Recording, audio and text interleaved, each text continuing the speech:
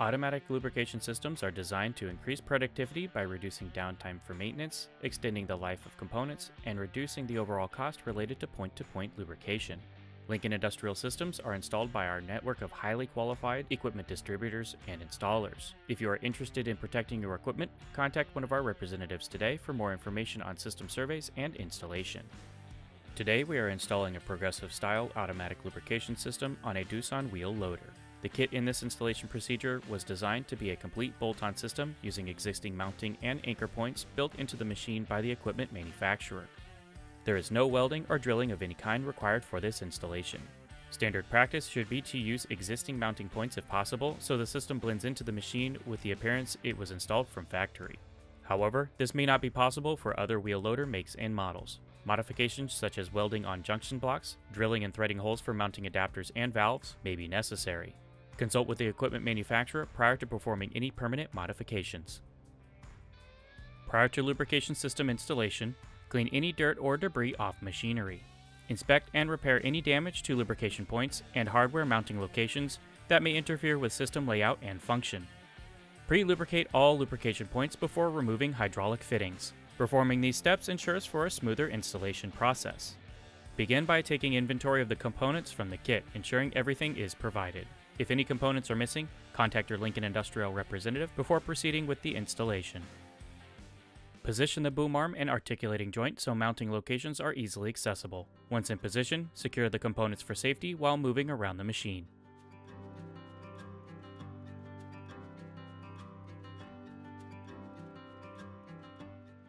Remove any cover panels that might hinder the access to mounting and routing locations.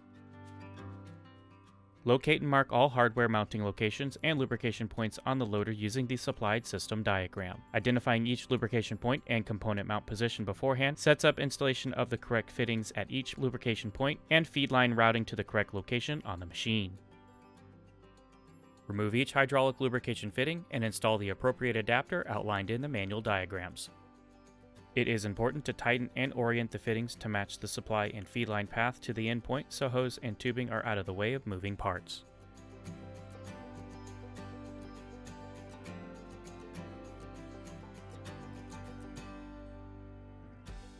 Next, if not supplied in the kit preformed, heavy-duty tubing should be measured, formed, and installed using compression-style fittings in high-impact areas prior to installation of supply and feed lines.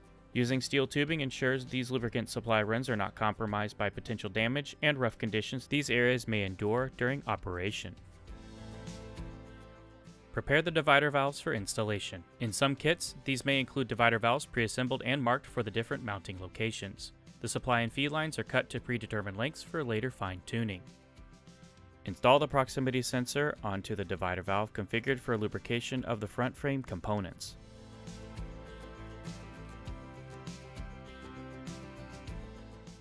Next, assemble the primary valve and front frame valve to form a compact valve set. Install the valve set adapter onto the predetermined mounting location in the front frame compartment.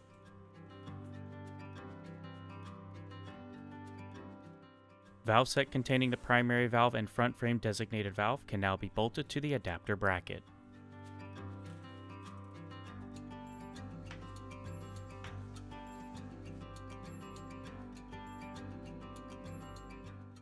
The rear frame secondary valve is mounted in the articulating area under the cab.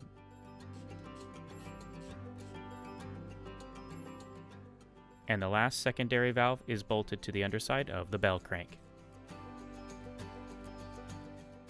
Using the markings on the feed lines, route and match each line to its respective lubrication point.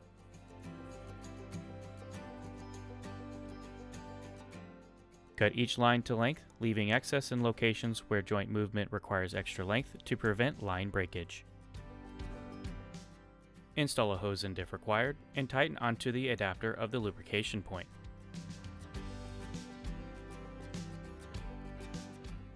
If possible, use existing accessory mount locations pre-installed on the equipment to anchor line bundles and tubing.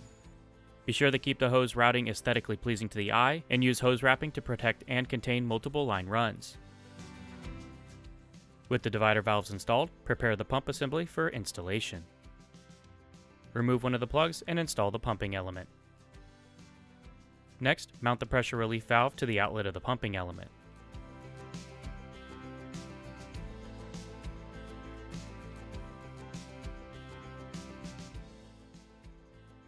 Remove a secondary closure plug and install the bulk fill nipple.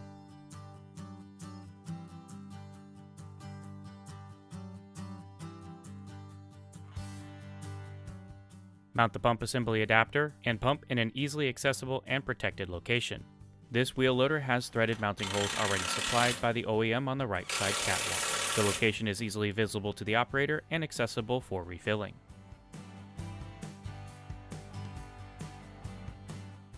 Feed the main supply line and proximity switch wire through the chassis.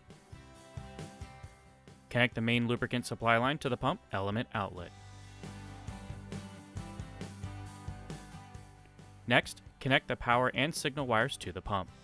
The kit for our example machine provides a custom harness to connect the power and signal wires to a factory-installed plug located inside the loader's chassis. For installs without an integrated plug, power must be pulled from a fuse panel using an add-a-fuse connector, and wires for the in-cab switch run to the switch panel. Last item to install is the switch in the cab. This will allow the operator to run an additional lubrication cycle if extra lubrication is required outside the preset cycle times, and monitor for any faults. The button lights up during cycles and flashes if a fault is detected.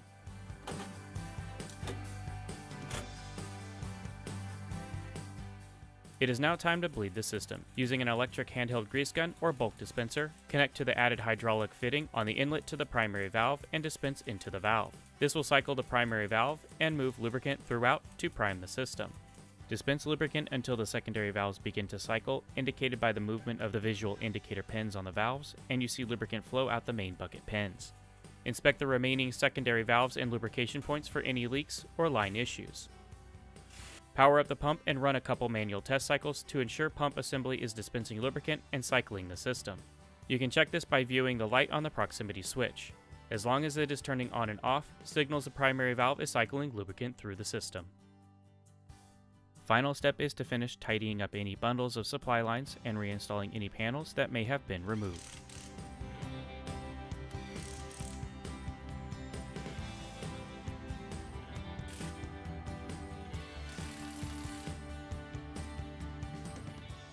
With the system install complete, machine is ready for service, protected by a Lincoln Industrial automatic lubrication system.